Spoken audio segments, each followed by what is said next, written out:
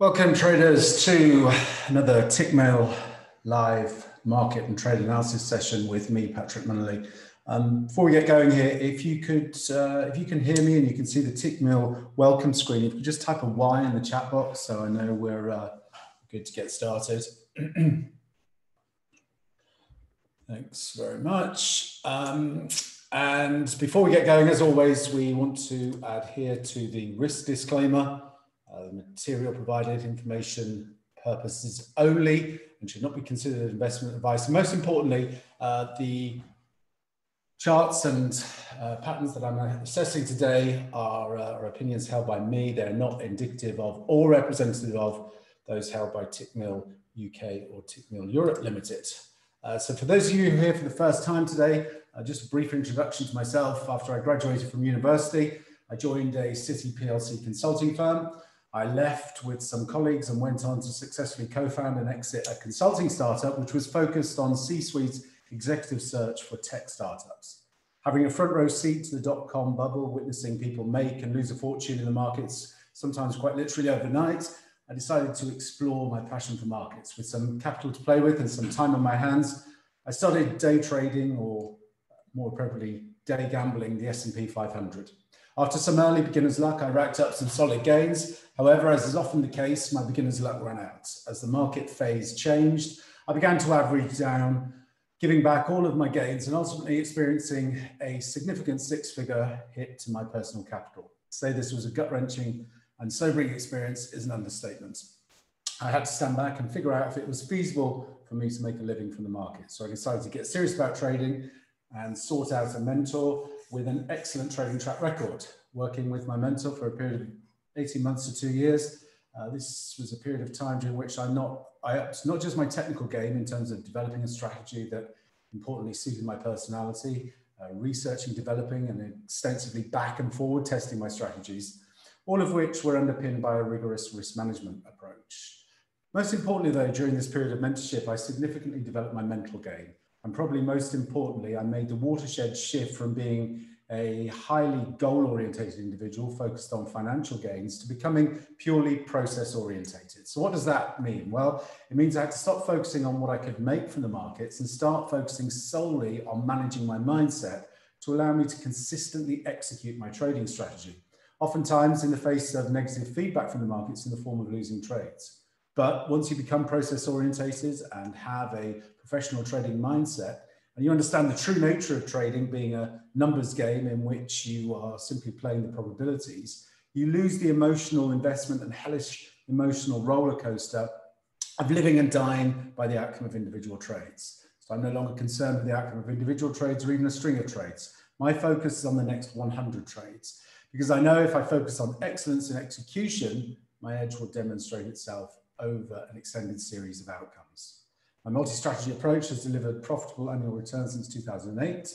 Since 2013, I've also been managing investor capital through my managed account service, delivering annual positive returns. I'm currently responsible for managing a multi-million-dollar portfolio. Since 2010, I've also personally mentored over 100 private traders of all experience levels, from complete novices to former CME floor traders, in developing the technical and mental skills to reap consistent returns from the markets. In addition to my fund management and private mentoring, I'm also a resident market expert, exclusively providing trade and market analysis to Tickmill.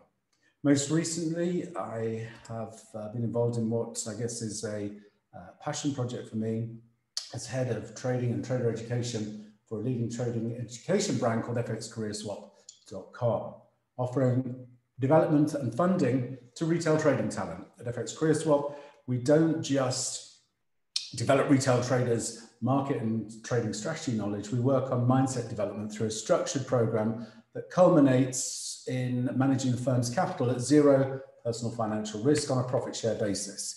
And if you're interested in finding out more about what we're doing at FX CareerSwap, you can call the number on the screen here. That's the trade desk in London, or you could drop them an email and they'll come back to you with information about the program.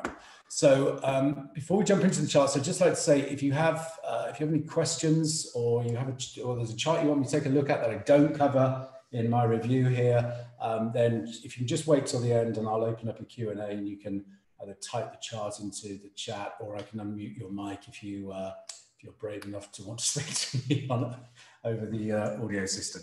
Okay, so this week we're going to take a look into some of these intraday charts.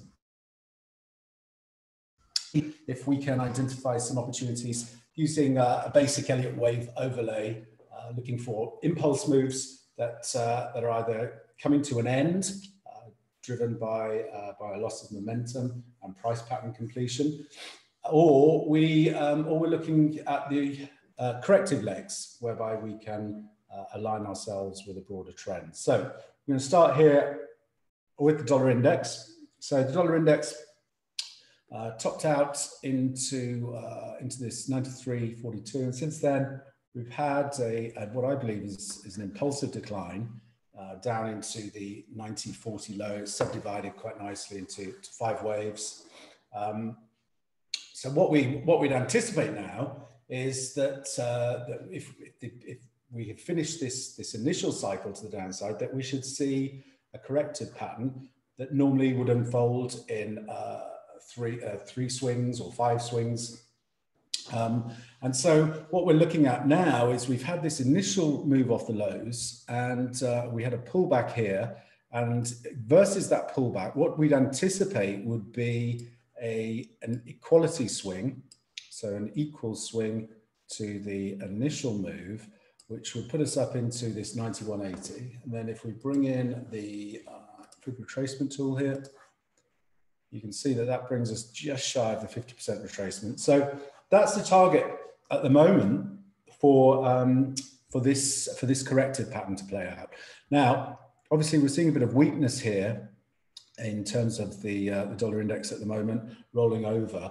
It could be technically that the correction has completed, because although it's not, although it didn't meet the equal legs objective that we'd ideally like to see it do, doesn't necessarily always do that. The fact that we had a pullback and made a marginal new high, from a technical perspective, that's sufficient to suggest that this correction could be complete. Now, when will we get the confirmation of that? Well, we don't really get confirmation of it if we take out the current swing low at 90.40.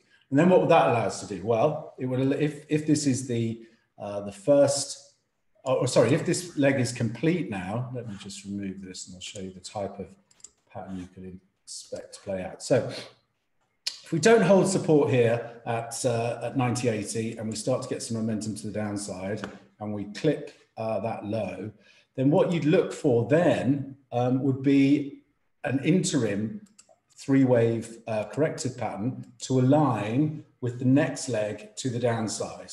And you want to be thinking in terms of the scope and scale for that type of pattern. Let me just draw this in and then I'll extend it and show you exactly what I'd be looking for. So, didn't do that. There we go. So you can see here this move off the highs. You can see these type of corrective. Well, we've got a 3-wave corrective pattern here. On the if you went into the hourly time frame, you'd be able to see this more clearly. But technically, that meets the criteria. So if we think in terms of the next leg here, we can use prior price action to give us some cues or clues as to what we could expect in terms of the setup. And so we'd be looking at 5 completing down. We're looking at, first of all, we need to take out the lows. That hasn't worked. 1 second, guys. We'll get there in the end.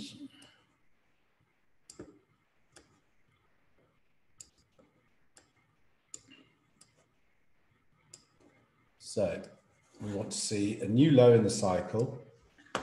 It doesn't have to be a major new low, just needs to take out this prior low to confirm that we have a play developing. And then what we'd anticipate would be that we are going to do this scenario. 1 second. Squeeze that up here. So we then extend to the downside and we'd be anticipating an equal leg versus this decline. So maybe we don't extend that far. Let's see, we get something like that. So that would be, if this cycle is complete here at this high, and again, we only get confirmation on a new low, but if that plays out, then the first correction will be an opportunity to enter the market to target an equality objective at a minimum to the downside. There is on the weekly chart a bigger downside objective at 87.50, which I've been tracking. But for now, in terms of the immediate opportunity, firstly, it will be on a break of new lows, and the first pullback will be an entry on the short side. Or alternatively, we hold support and we have an ABC quality objective that takes us into the 50 to 61.8% retracement zone, which would then set up an opportunity on the short side. I wait for price pattern to confirm candlestick setup, but that would then give you an entry, and that also could be the setup for the equality leg to the downside. Now, if you get in on that type of trade, what's prudent to do is to make sure that by the 50% retracement of the last leg, you want to have your trade as a risk-free position.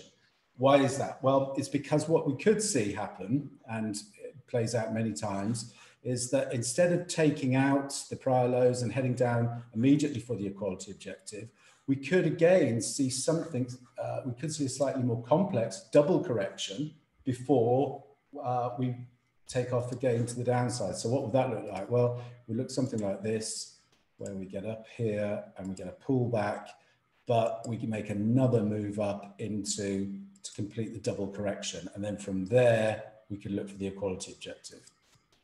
So what's important here is once we get the equal legs objective, which is sufficient for the correction to have completed, then we want to, if we get a reversal pattern that meets our entry criteria, then certainly at the 50% retracement of that leg, we want to get the position to risk-free to rule out being stopped out in a double correction. And then again, once we hold that 50%, we know that there's a high probability then that we're going to see that double correction. And so that would allow us to align again with the trend given reversal pattern confirmation. So those are the two scenarios I'm watching in the dollar index at the moment. Euro dollar, shared this one. We could have, technically we could have a wave 4 low in place here and a major wave 2 low in place. Again, we're going to need to see prices extend through the prior highs here at 21.50. But equally, if we can take out this swing high here at 120.76, then we can start to think about playing the first pullback here to align with this bigger opportunity to the upside.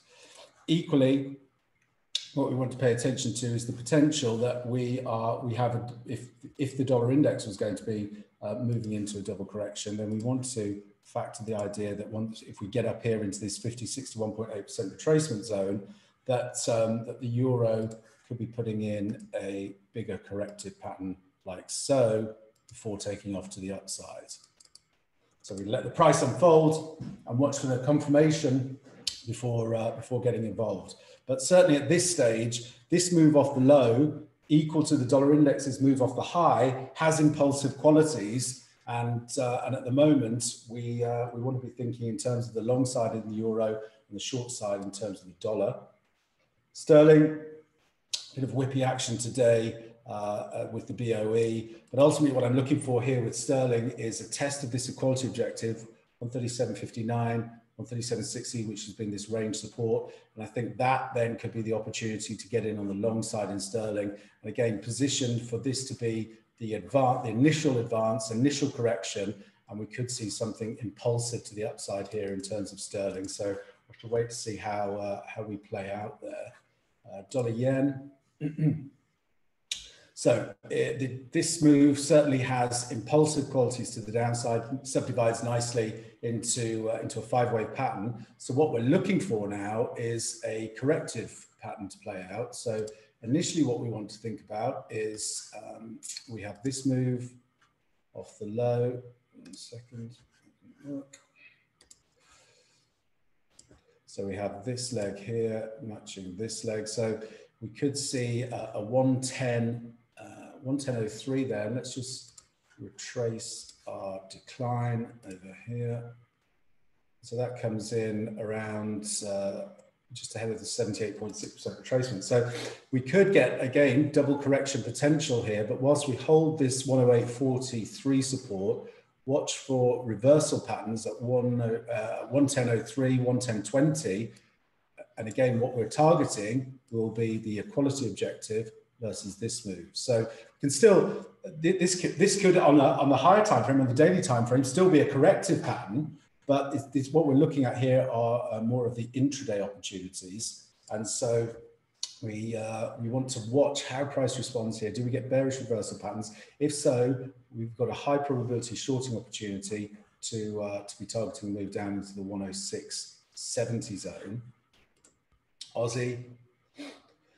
Little again with the Aussie, if it's a little bit more, the chart isn't as clean as some of those other patterns that we just looked at, but we can highlight here a potentially impulsive move into the 78.16 and what looks at the moment to be corrective in terms of A, B, C, so it meets the criteria. We haven't tested the equality objective, and again, we want to watch for those setups because those tend to provide the best opportunities. So we haven't quite, so also if we hold 77.60s here and we get another leg down, watch 76.48 as the equal legs versus this structure and set bullish, watch for bullish reversal patterns there to set long positions. And certainly we can think about a retest of the prior highs here at the 80 level. So where would this thesis, where would this be invalidated? Where would we need to be starting to think about the short side? Well, we'd have to take out 75, 75.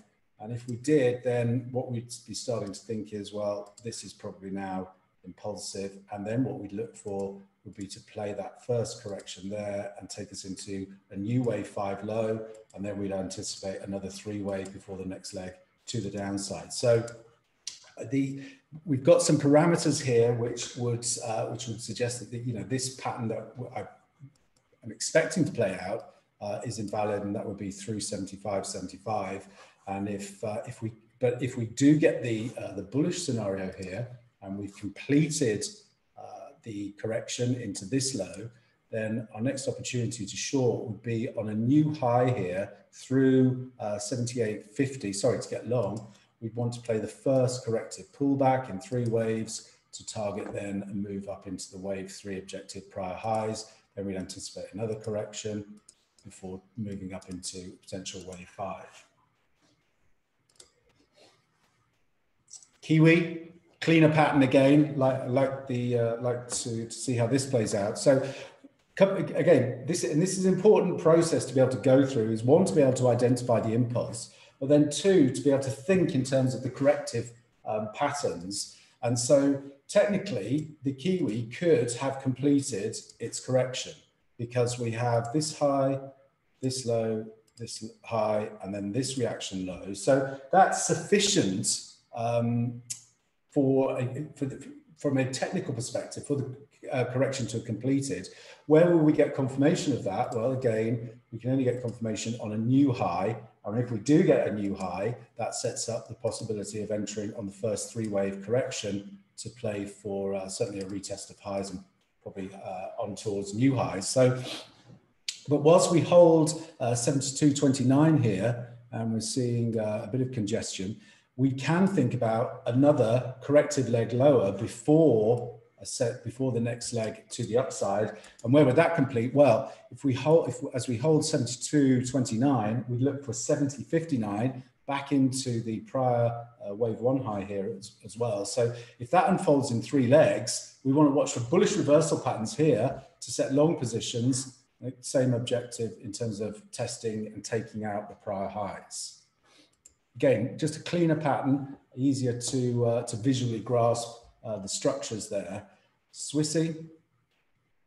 So Swissy, again, like the dollar index, we have this clear decline subdividing into 5 waves. We might have a new wave 5 low here.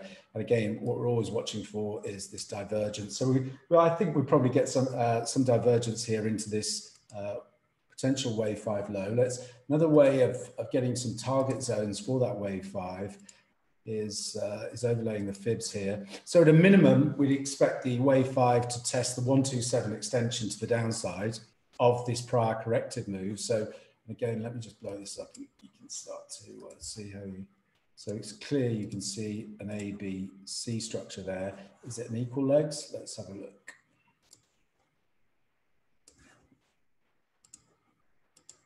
So yeah, you can see we had an equal leg C, and we're now looking like this could be an impulsive move to the downside to complete this wave 5. So here's the initial decline, quick correction move there. Now we're in the wave 3. Does wave 3 pause at the 127, and we get another little correction to retest the prior lows before going to the ideal 161 extension and then setting up this pattern. Okay. So that's what we're looking for there with the Swissy. The alternative scenario is we do a double from the lows here. We make a double bottom, but equally that just sets up the next trade to the downside. So again, just waiting for these confirmations in terms of taking out these swing structures to let you know, will give you a fair idea of what's to come and where the opportunity is to engage. Sterling yen. I think sterling yen has the potential to have completed. We can see this looks impulsive.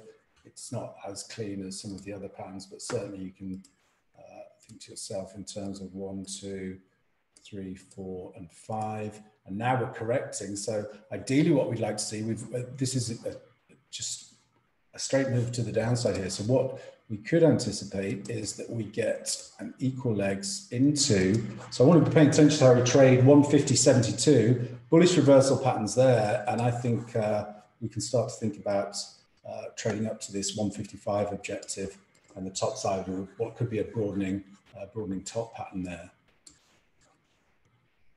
Euro yen. Similar scenario here, but Euro yen has actually given us the completion of the correction. So we've got A, B, equal leg C. We went into the target zone of the 3120 to 3090. We've got bullish reversal pattern. So now we've got a potential wave 4 low in place, and we look for a wave 5 here to develop. So watch as we extend here. If we can get through, let's see how.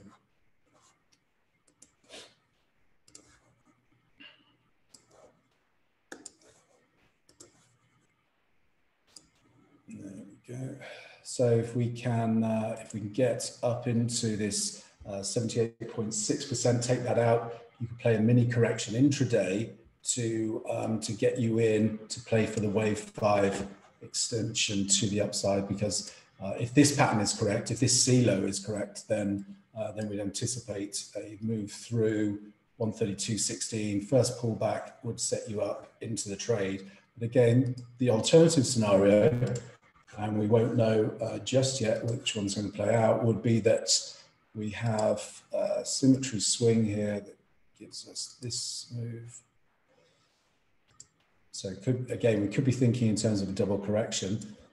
Symmetry swing versus that last leg. So if we stall out here at 131.77, then we change our corrective target to the downside to give us this pattern,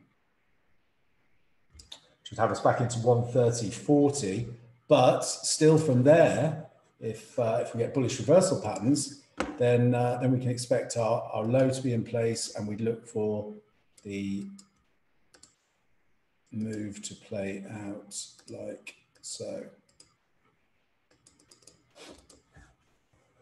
So we just see if we get through this symmetry swing resistance, then we can start to think about the first pullback to get long. But if we stall out here, then we've got a target zone where we'd be looking to re-engage on the long side versus the double corrective pattern. Aussie yen. Not particularly clear here. We're in a very complex correction, but this is the type of pattern I would imagine plays out, that we get a test into the top side, and then we need to pull back to retest the trendline support here before we extend higher in a fifth wave. CAD yen has traded very well. This was a pattern I shared through the E-Wave, the Tickmill E-Wave videos. We've got the ABC traded into the zone, big bullish reversal, first three-wave pullback. I'll just draw this in for you so you can see how this thing works.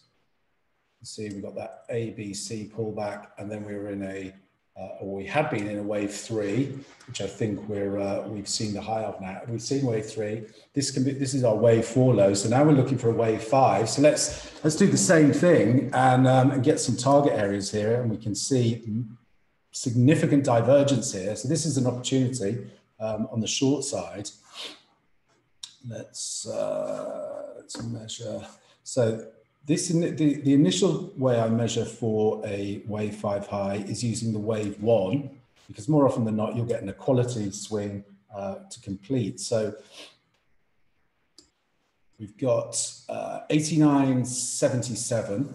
Let's bring in the fib tool again and see where we get.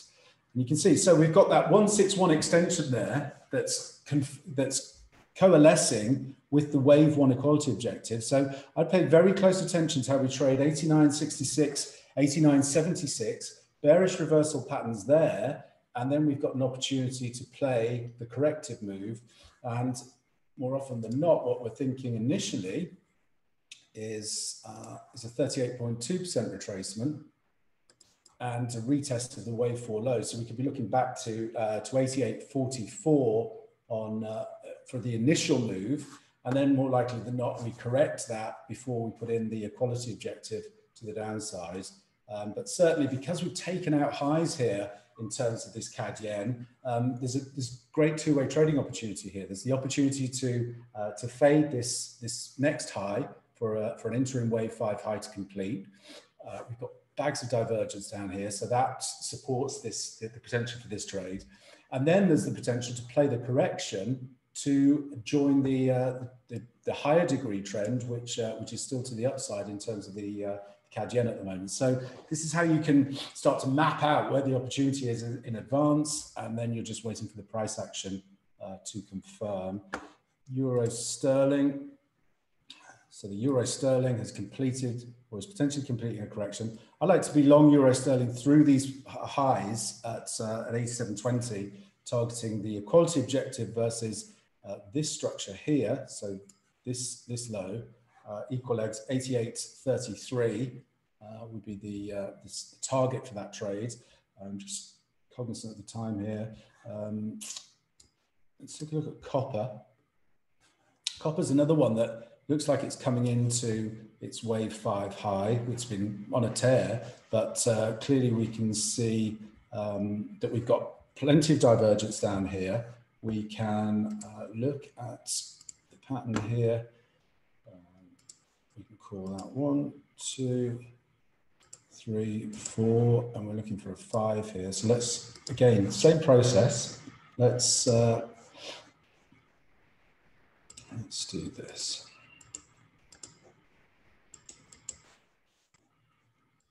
So if that's going to be our 4 low, then the upside objective, I'll just get rid of that for a second. So the upside objective is 4.6535, and let's just bring in our fib tool. And again, we have that 161 extension just below the 200% extension. So this is the target zone here for copper to get a pullback to complete this, what would then be the third wave of the higher degree time frame, because we've got this move off the low. So then what we'll be thinking is in terms of this scenario next.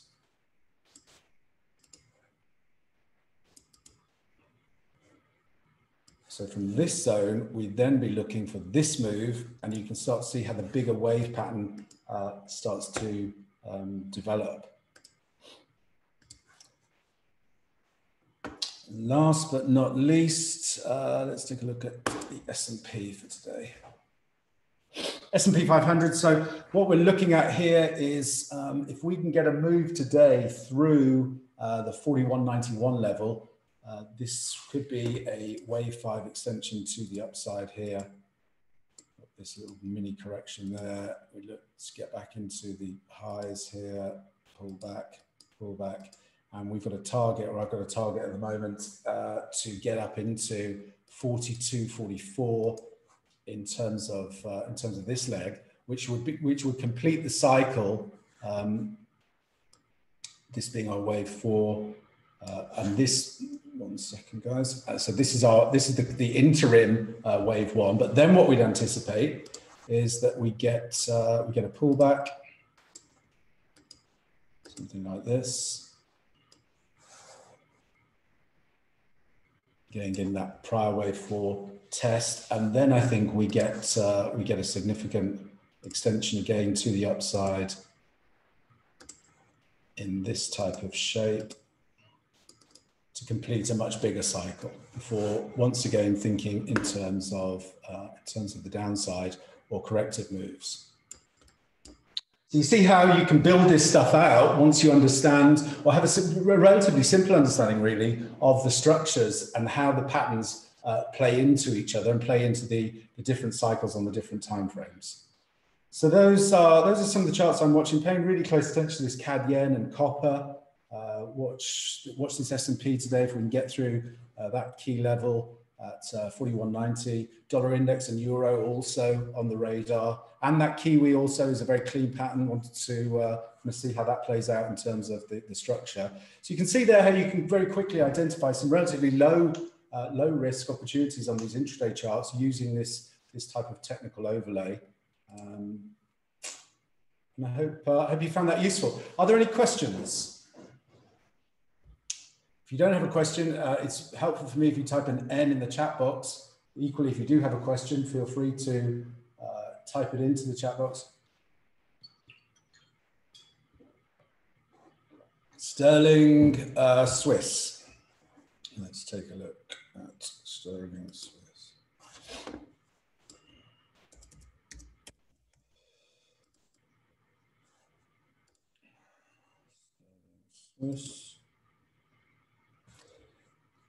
Yes, I mean again with this sterling Swiss, I was in this earlier in the week and got stopped on the pullback. But we'd met the criteria for a low to be in place on this new low. So thinking in terms of the pattern.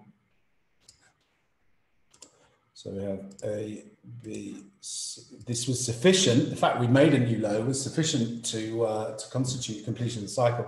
What I think we're looking at now is probably something more like this. So until we take out 128.20, 128.20 on the upside, the balance probability suggests we need to take a look at 123.70 first, and then watch for bullish reversal patterns there, because that would then complete this cycle, and then we could start to think about the next leg to the upside. But equally, get through 128.20, and as long as we've got an impulsive setup there, it could be that that this is what we can start to think about.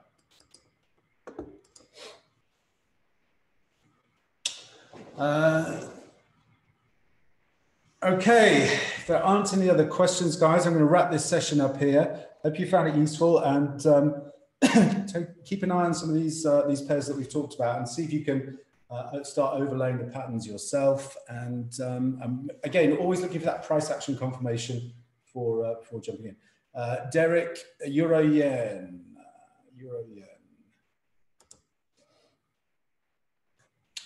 So here's where I'm at with the euro yen, Derek. If we can get through 131.75, then you can start to think about playing the first pullback, as we've probably got our wave 4 low in place. But if we can't get through this 131.75, I'd anticipate we're probably going to do a double correction. And if that's the case, your target zone where you can look to get, look for bullish reversal patterns will be down to 130, 39 area. Bullish reversal patterns there should be the wave 4, interim wave 4 low in place. And then you can start to think about a test up to 132. Does that make sense, Derek?